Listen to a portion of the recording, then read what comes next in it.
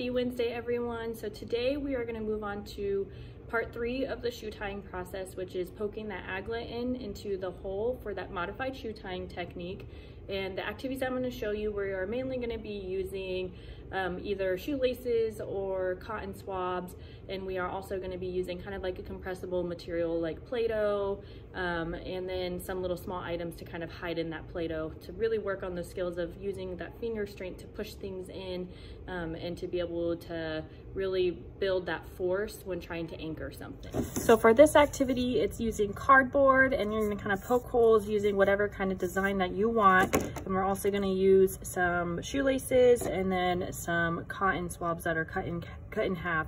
And I will say that, like, you'll initially need to kind of poke the design with kind of a a screwdriver or a pen to really stab those holes in there. And then what you can do is that first you can have the kiddos start by actually really trying to poke the holes through. So if like the hole's not poked all the way through, they can really practice that pushing to open up the hole, because that does provide a little bit more resistance. So like for this letter, some of the holes are opened more, but if some of the holes look like that, they're a little bit more shut, you can have them go through and kind of poke the holes through there, and they're really working on that poking and finger strength skill.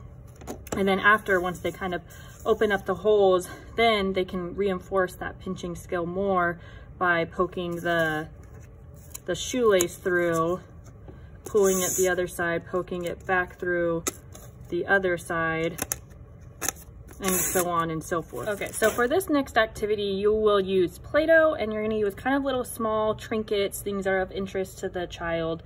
And this is really kind of just step 1 of the 2-part skills that are important in shoe tying, but this one mainly works again on that kind of pushing and poking skill. So you can just hide little buttons, you could hide beads or little small action figures, little tiny erasers in the Play-Doh. So just kind of teaching that kid how to be able to like really push something through, and then you just kind of get more of these items and really just kind of shove it through there. And again, because of that resistance, it's really forcing their fingers to have to build those muscles of pushing something through that has a little bit of a pushback. So, you know, I'm hiding my little Batman in there, really trying to push him through to bury him into the Play-Doh.